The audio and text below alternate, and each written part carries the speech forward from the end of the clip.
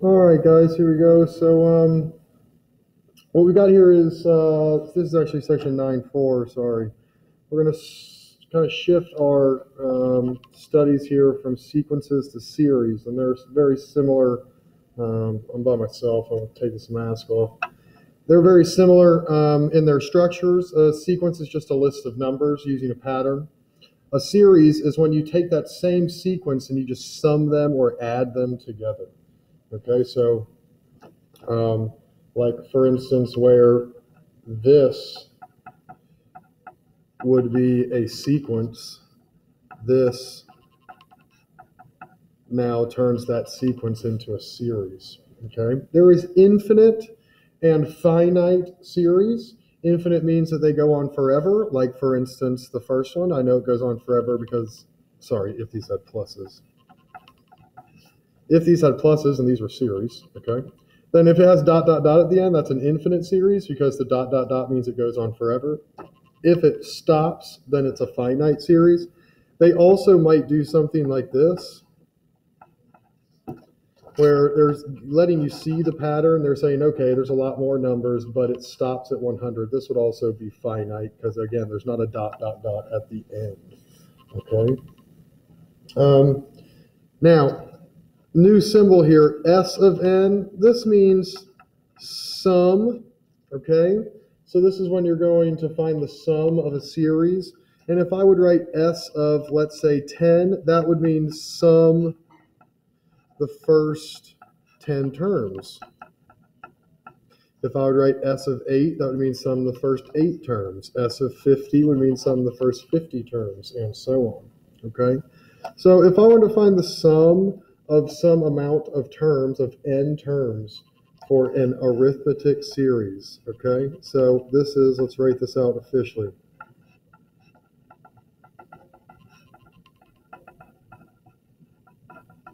The sum of a finite arithmetic series can be found using this formula.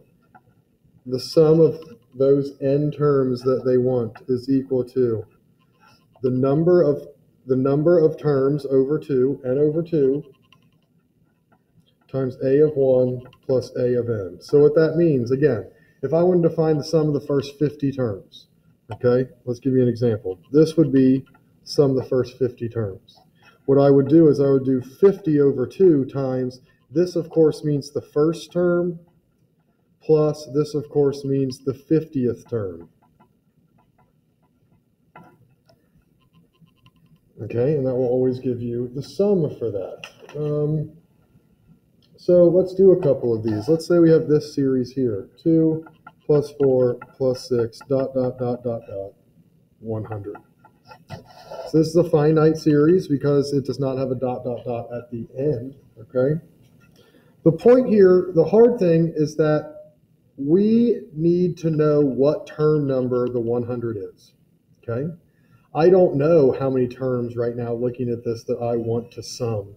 I need to figure out what term this is, okay? So what I need to do is I need to first write an explicit formula for this series. That would be, the explicit formula is the first term, 2, plus n minus 1 times the common difference, which of course d is also in this case 2. Okay? Now what we're going to do here to make this easy to solve is we're going to distribute. So this is the explicit formula. This is that explicit formula distributed. And when I combine like terms, I get that the most simplified version of the explicit formula is 2n. So I know that any number in this series can be found using this explicit formula, 2n. Now what I want to do is I want to see what number term this is. So I'm going to set a of n, I'm going to let that be 100. And I'm going to solve for n. And n is going to tell me what term number this is. This could be the 10th term, the 20th term, the 1000th term. I don't know until, of course, I find out. So 100 equals that explicit formula, 2n. And now I just want to solve for n. And I realize that 100 is the 50th term. So now I can find the sum of the first 50 terms, which would of course be 50 over 2 times the first term 2 plus the last term 100. I could type that exact thing into my calculator to keep it as easy on myself as possible. Alpha y equals, boom, 50 over 2, nope, whoops, 50, arrow down, over 2, arrow out, parenthesis 2 plus 100, close it. The sum of the first 50 terms is equal to 2,550. Okay? All right, let's do another one. How about 4 plus 9 plus 14 plus 19, ... 99. So again, I've got the first term, I've got the last term. What I need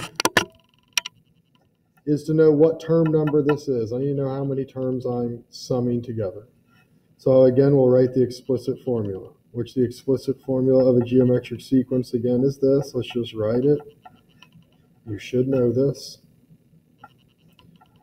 So I've got that the first term is 4 plus n minus 1 times d, of course, in this case, they are adding 5.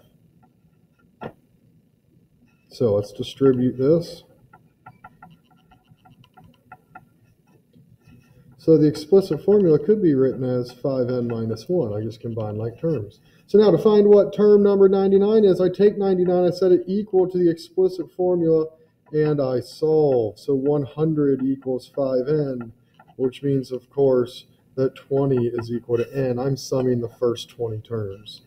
So the sum of the first 20 terms is going to be equal to the amount of terms I have, 20 over 2, times the first term 4 plus the last term 99.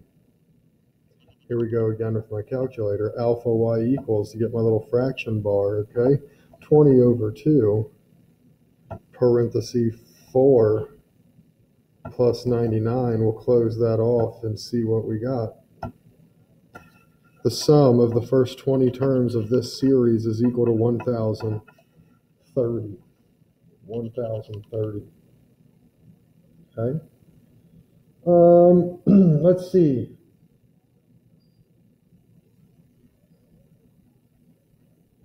Sorry, I was seeing if there is one more type of problem that I want you to be able to do. Okay, this is more of a calculator type problem here, and this is what's called summation notation. Summation notation. Okay. And what they do is they give you something that they want to sum. Like, for instance, first of all, this is the mathematical symbol for sum. It's like a fancy E. Okay, and one of the ones they might give us is something like this. Let me tell you what this means. This means that you want to sum from term 1 to term 10. So they list the least number term on the bottom, the greatest number term on top. You're going to sum from term 1 through term 10 of the sequence that is produced by plugging numbers into this explicit formula. So if I would plug in a 1 here, 3 times 1 is 3, minus 4 is negative 1. Negative 1 would be the first term. If I plug in a 2, 3 times 2 is 6, minus 4 is 2. If I plug in a 3, 3 times 3 is 9, minus 4 is 5. So you can see that how this sequence or series would be formed. The pattern is, of course, to add 3. It's arithmetic. But they're just asking you for this sum, and this is just a calculator button. You want to go to math? Oh, I forget where this one is, so let me look for a second. Oh, yes, you hit up, and you get down here to option number 0, which says summation, and has this little E sum symbol there. And it brings you up this blank template that looks just like our summation example here. Okay? And all you will do is, instead of using n, just use an x. N, x equals 1, arrow up to 10. Using the explicit formula, 3x minus 4. And I hit equals, and it shoots me out the answer. 125. Okay, that's very easy. Okay. I think that's all we got. All right, so we'll get some practice in tomorrow, and then we will work on geometric series on Friday. All right, see you guys.